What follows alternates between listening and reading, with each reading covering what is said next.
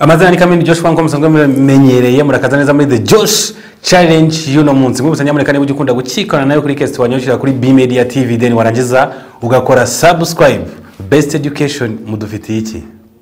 Waba wifuza kwiga cyangwa gukorera mu mahanga? Best Education iragufasha kugera ku nzozi zawe. Best Education Limited iramenyesha ubyifuza wese warangije amashuri yisumbuye ko ibafitiye full scholarship, partial scholarship ndetse n'akazi mu bihugu bitandukanye harimo Canada, America, UK, German, Australia, Poland, Italy n'ibindi bihugu bitandukanye mu byiciro byose harimo diploma, bachelor's degree ndetse na PhD. Turabibutsa ko turi intyoza mu gushaka viza z'ubwoko bwose mu gihe kitarambiranye. Akarusho kandi tunagira inama abanyeshuri mu guhitamo amasomo abanogeye. Umwihariko wacu dukurikirana batuganye kugeza bamenyereye bakabona n'akazi mu bihugu baba bagiyemo. Wifuza service zacu wasura urubuga rwacu ari rwo y3academy.besteducation.rawa cyangwa se ukaduhamagara kuri nimero 0783 kabiri. Wanadusuraho dukorera i Kigali ku Gisimenti mu nzu ya Florida kuri etage ya kabiri mu muryango wa kabiri.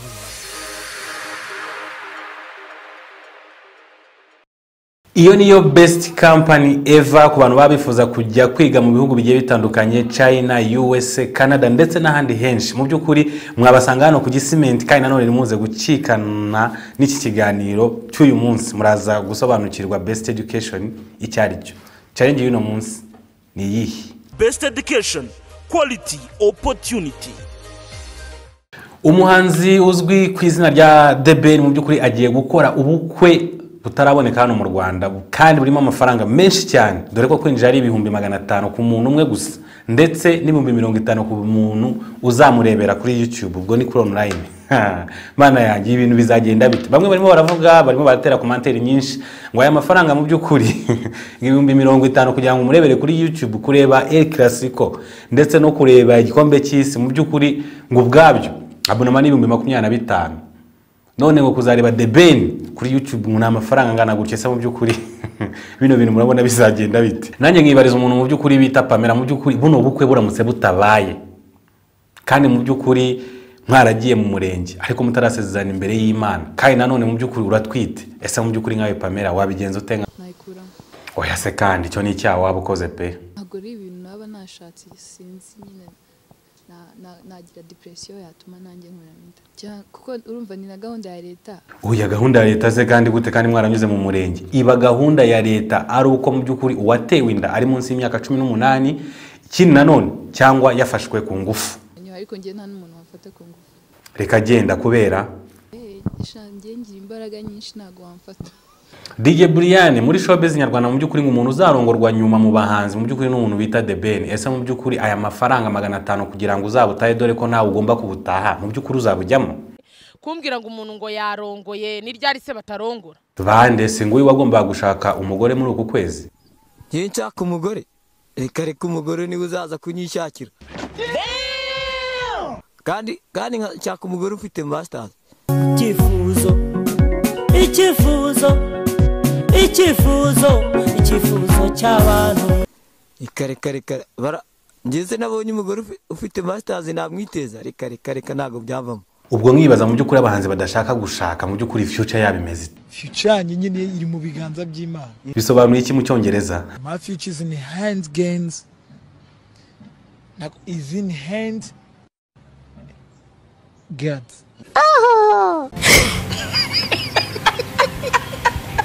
Niko Bruce Melody ko ufite umugore mu byukuri wa murongoye byibuza mukajya no mu murenge.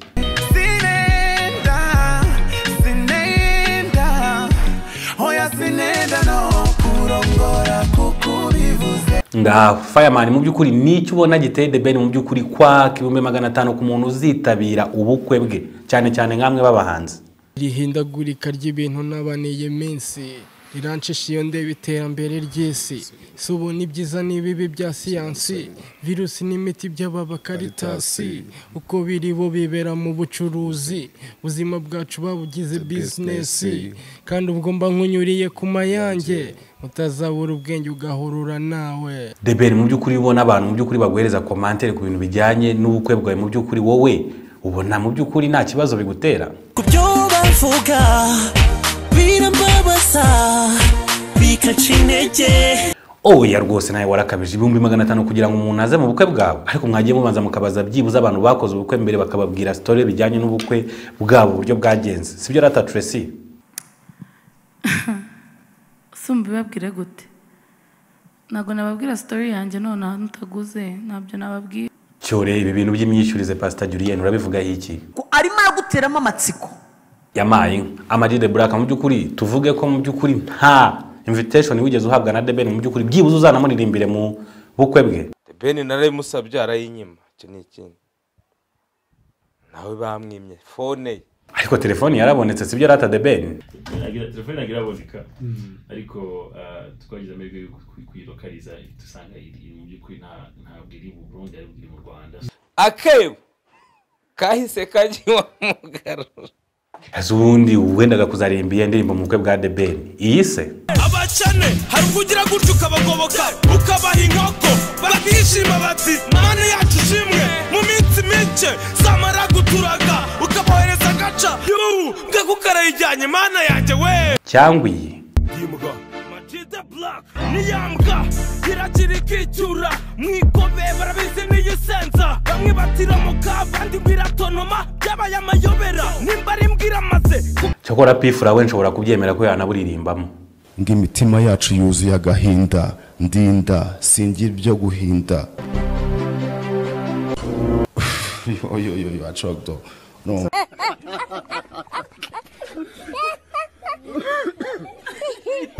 So won't go. Man, anyway, no big deal, man. What? Oh my God. Why would you say that out loud? It's like now I'm gonna just go flow in the man now for the time, bro. Ntiyakira basi. Naguhaye imbaraga. Oya nozi kucyo nsaba kucyo Nuko ndayikunda. Mfite ingoma zawe nyinshi, mfite liste y'ingoma zawe nkunda numva buri gihe n'abafana bawe nkamakano gato. Oya ntabwo izindi verse nyinshi ariko ntabwo wansaba ngo mbwira ko oh shit kuva umuntu afite verse nk'ibihumbi nka 5. Yesu you just need to pick one of the best. Yewe nawe ndabona bigoranye ariko ngo nagiye hadashobora kuzabutaha. Bantu mujya gukora ubukwe mujye mushyiraho budget y'uko ubukwe bwanyu kuko nta mafaranga dufite na stress zo kubatwerera bye. Gusa Pastor Mpyisi nawe mu by'ukuri ntago uzabura kuko ni wowe ugomba kubasezeranya imbere y'Imana. Hariko kwishyira mu bintu bitari ibyanjye. None Pastor ko mbona ubivugaho nkaho ntacyo biziho. Bizwi n'abanyarwanda. Babaze. Wowe se uri umuki? Weze murashyira mu bintu iyo abanyarwanda bajyamo. Ariko sinabwo nagusubiza yenyine. None Pastor kutangiye kubivanga kandi Theben yaratubwiye ko ari wowe ugomba kubasezeranya imbere y'Imana. None ubu twe nk'abanyamakuru barabiye turabwira iki mu by'ukuri abantu? Tubabwire ko wakatiye Theben se? Banyamakuru ndabashimiye kandi rero mufite akamaro gakomeye cyane. Kuko ubu ni mwebwe mugiye kubitangaza. Ko umukatiye kutazamusezeranya kubera ariko ikindi banyamakuru ndabihaniza. Iteka ryose kandi bamwe muri mwe narabihanije murabizi. Mwirinde kongera mwakunya. Mwirinde kongera mwisukari. Mubivuge nkuko nagize nte nabibabwiye. Usa nka epifuru uri kubiseka ufite umugore. Usko bikase. Niko wowe ni nawo muri Charina ni natubwire mu by'ukuri kuki wowe udashakana n'umugabo wawe byibuza mukajya mu murenge we n'amakoni koshwa ko kubyarana mu by'ukuri bituba ku rugo. Kubyarana se ubu ni wenyine nabyare. Nabyariye abagabo babiri muri bose nta mugabo urimo wanjye. Uwo nzajya mbona wese nzajyamo. None se nyine kukubwira ngo iyo ugiye ku isoko ntuzane ibyo wagiye guhaha bisobanuye iki? Njye niba naraje nje guhaha nkabura ibyo nje guhaha navuga ko nageze mu isoko gutese. none se ushatse kuvuga ko mu by'ukuri kubyarana na Makoni Koshwa mu by'ukuri nta kintu na kimwe wari wamubonaho? ntacyo nabonye ubwo se umuntu aviwe yaryaga yananywaga iyo uhageze ibyo waruje kureba ukabibura ntago yakoraga akazi neza. Ese ubundi akora akahe kazi mbere yuko twakira best education mu by'ukuri kugira ngo tugezeho ku bantu baba bifuza kujya kwigira mu mahanga ndetse n'abashaka kuhakorera? Makoni Koshwa ukora iki ubusanzwe?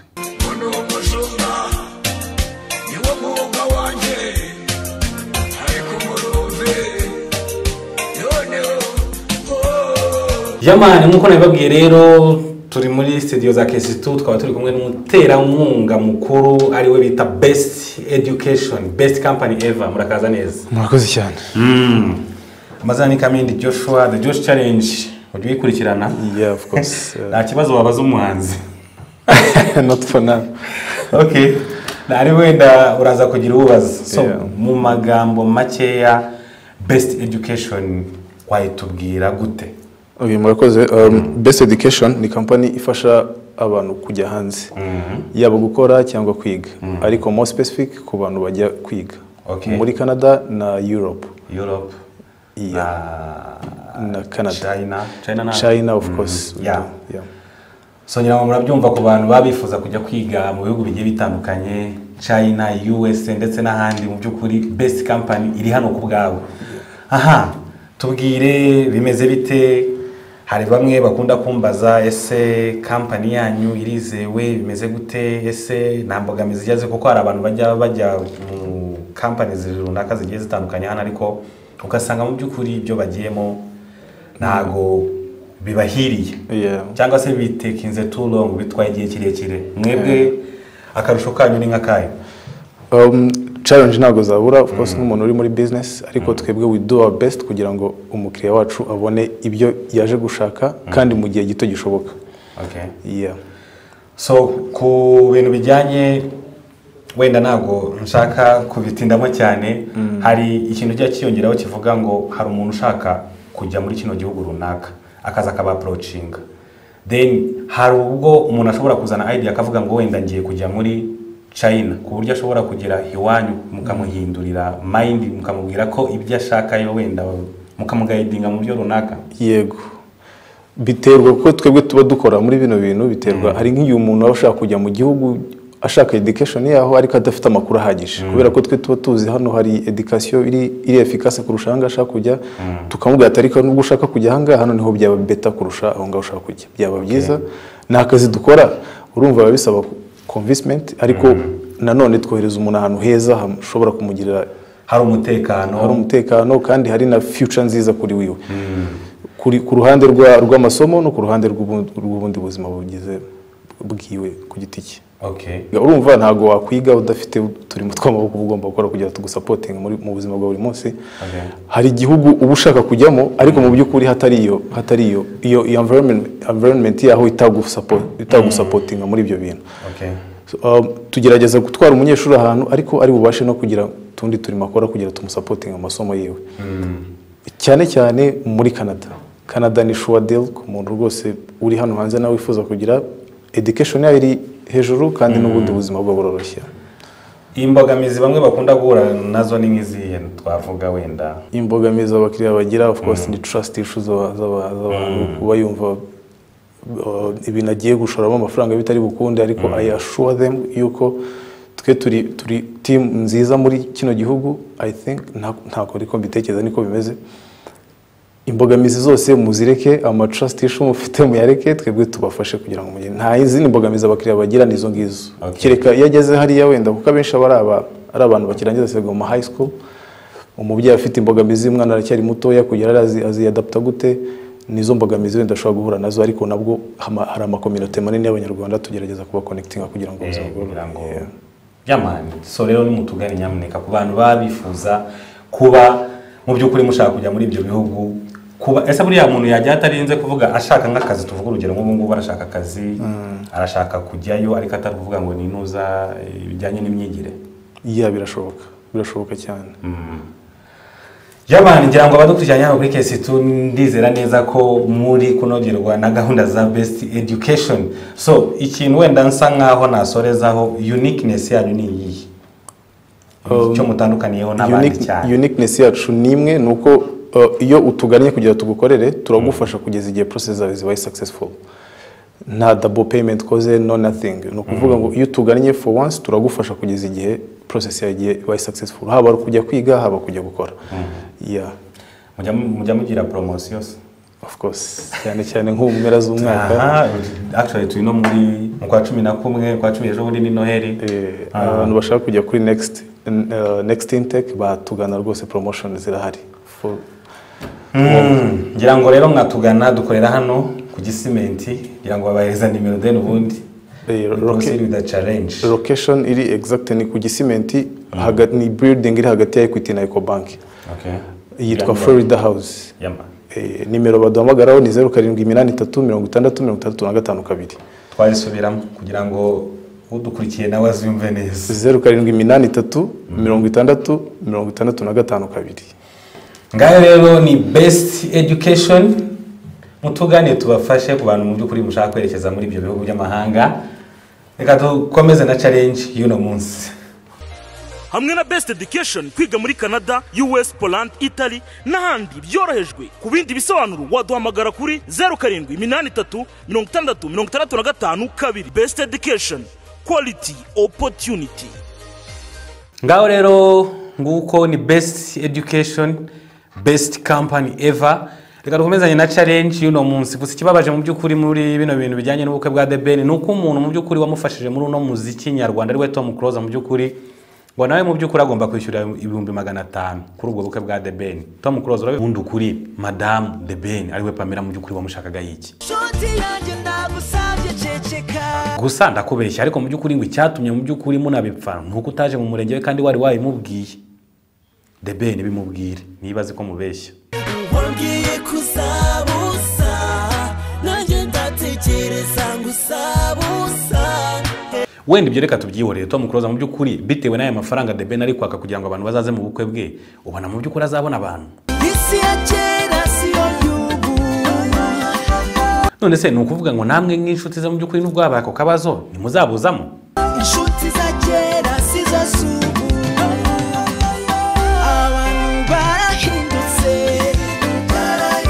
Ubusa mu by'ukuri ushatse kuvuga ngo buzatahwa n'abasaza gusa. Abasaza barahindutse. Ibintu byarahindutse. Abagore barahindutse. Ikibazo hose amafaranga, ikibazo ahubwo nta mafaranga ahubwo azava mu bahanzi. Hari abahanzi mu by'ukuri badafite akazi. Hari abahanzi mu by'ukuri badafite amafaranga. So rero mu by'ukuri Theben wowe ubona nta kibazo kirimo kwera ibyo bintu ntabwo bizi. Ngizukuri ngira nimbari byo yamaye nka singu arufa rwirangira mu by'ukuri uzayabona ayo mafaranga. Birakase birananiye ibyoroshe sizuko ndena bimubwira. Urabyumva singu y'igisupusupu yasubiye iwabo mu cyaro yabuze amafaranga. Igisupusupu mu by'ukuri uzabona amafaranga azaza mu bukwe bwa Theben i Kigali. Ahubwo surinda uvuga utyo gisupusupu uzi na madamu wa Theben. Ni gisupusupu ni gisukari majane Mariyawe.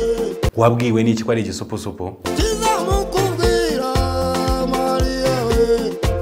Satiyose ukubise kupe mabere yarayateretse matakoekani n'amatomati. Singu DJ Pius uzayabona amafaranga mu by'ukuri yo kujya mu bukwe bwa Theben. Wakwereka mu busaro nico cyumba ububiko ni mubungaze kuko nakubise. None se makanyaga nk'uyu koko ni inshuti ya Theben. Ubushuti nk'ubwo bushingiye kuki? Tom Close burabivuga iki? Kutabajene na ushuti bagira na shuti bagira no. Kina music muri rusange ni iki mwabwira Theben? Abana bakize ukize baraza. Abana bakize we abana bakize ukize baraza. Abana bakize kandi koko ngo na Theben mu by'ukuri ngo afite amafaranga sibyo ratanizo ka boss. Nyekereza ko nawe ntayagira.